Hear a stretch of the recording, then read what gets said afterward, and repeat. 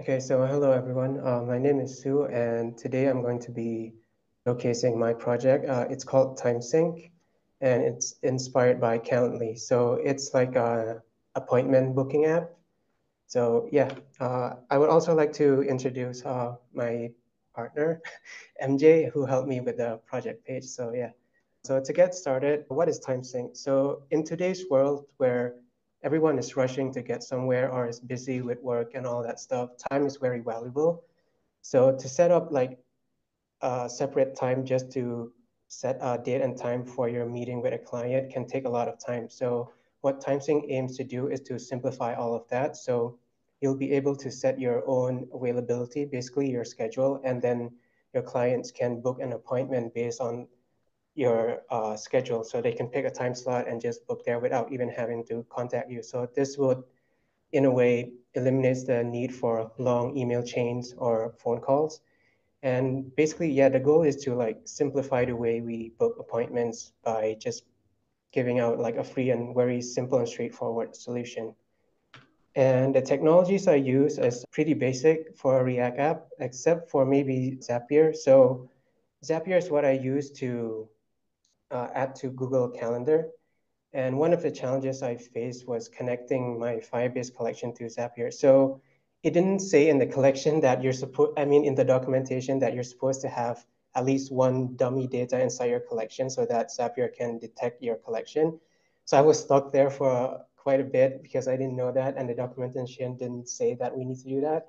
But then I found someone on Stack Overflow who had the same problem, and they said to just add a dummy data so that it can detect the collection, and that's how I fixed it. And another thing is that you have to write like a query in Zapier to send to Firestore, I mean to your Firebase collection, and to check for the thing that you just added. And that has to be written in JSON format. So I'm still a bit new to that. So that took me a bit of time too, but I eventually got it to work.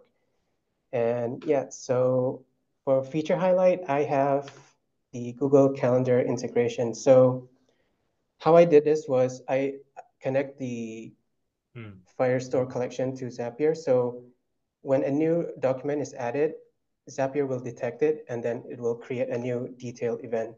So it checks, I think for the free account, it checks every 15 minutes. So yeah, it takes a bit of time, but I think as a free solution, it works pretty great because I also have like Note Mailer. So after you add an appointment, you get it right away and you get that one email straight away anyway. So it's just that it takes a few minutes for the Google Calendar to be updated. And yeah, that's one of the features that I think is pretty cool that I have. So yeah, for the demo, I have a pre-recorded video, so I'm just gonna walk you guys through it. All right, so this is the sign up page, I mean the login page. So as you can see, just logging in here and I'm gonna create a link.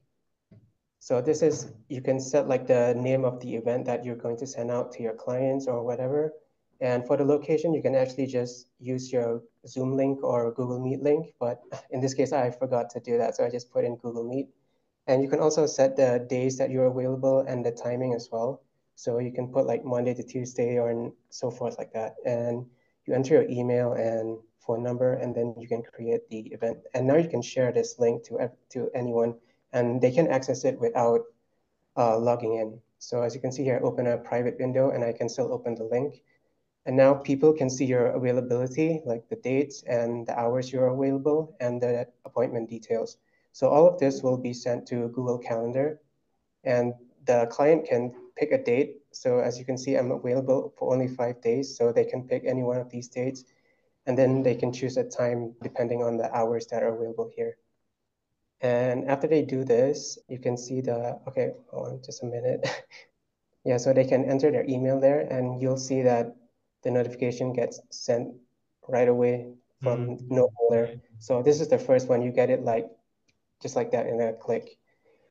And that was the email just now. Yeah. So to continue, I'm just going to show you guys the profile page. So you can update your username and profile picture here. Thanks to MJ for helping me build the page. And yeah, it looks pretty clean. And mobile responsiveness for the profile page and the dashboard. And that's for the details, the one we saw just now. And you can also edit the details for the meeting. So as you can see, I changed the name and title, and you can see the changes appear there. And you can also delete. So logging out, this is how the homepage looks in a big screen, small screen, sign up page, password reset page. And that's basically what my app does. And you can see that the Google Calendar has been updated here. You can see the guests, you can see my account, and then the client's account here. Yeah, so that's basically what the app does. And to continue, so learning experience, I was struggling with Redux when we first started, but working on this has made me understand it quite a lot more. And it's easier to do now. And for user feedback, I got some to disable the dates. So when you're setting an appointment, you can only pick the date from the current date and onwards and not backwards because, we can't time travel. And the third thing is to just take it slow and do it properly. I can't say that I'm a very patient person, so I tend to rush, but working on this has made me realize that, okay, I need to chill and just take it slow and do it properly instead of doing a sloppy job. So yeah, that's my learning experience. And to conclusion, oh, sorry, I forgot to add it. Anyway, conclusion is that so the app, what it does is basically it simplifies the way we book appointments. And I think this would be really useful for smaller businesses because this app is very easy to maintain and the UI is very clean. So the goal was to always make UI as clean as possible. Whatever you see in the UI is what you need. There's no unnecessary things. So that was the main thing I was stressing about, and just make the UI snappy, nothing loads slow. Everything is there as soon as you click on it. And yeah, I think this would be pretty useful for smaller businesses out there or even big ones. This can still be expanded upon. So yeah, I think I've covered basically it. And yeah, I would like to thank everyone who helped, Jay and Harris for being a good instructor, and ChatGPT for helping me when I was stuck, and some other sources from Google. So yeah, if you guys want to try the app, you can check out this link. And yeah, thank you. That is all for my presentation.